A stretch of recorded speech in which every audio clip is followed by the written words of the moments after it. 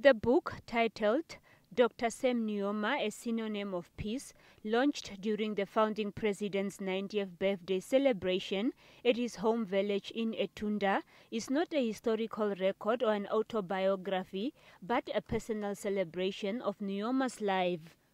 So I wanted the book to be different, which is why I decided to make it an educational book, a source of wisdom, to individuals, especially when they are facing adversity, in the sense that there are so many lessons that we can learn from our founding father's life story without necessarily only focusing on his life story, on his biography. There are so many things that we can learn from him. Things such as, our founding father started off as a cleaner for the South African Railway and he ended up a president. That teaches us that it is not how we start that matters, but how we end rather.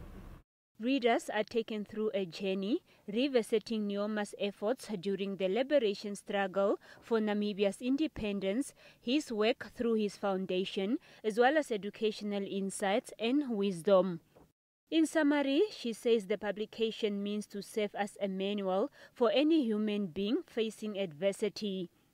Apart from that, the book also contains the meanings of our founding father's name and how they connect to him, how they relate to his persona, and how all of that has contributed towards his life story or who he has been in life. And the book also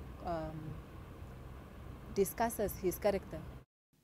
The book also contains a range of poems by school learners in honor of the founding president and a description of the Olufuko tradition and what it symbolizes, of which Nujoma is the patron. There are so many misunderstandings when it comes to Olufuko. I mean, even I was one of those people who misunderstood Olufuko.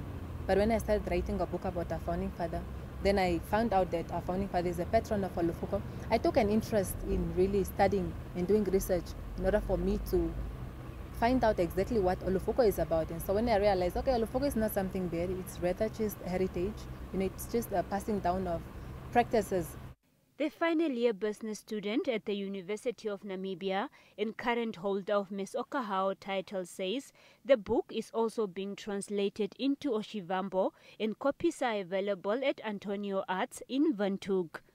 Selima Henok, NBC News, Windhoek.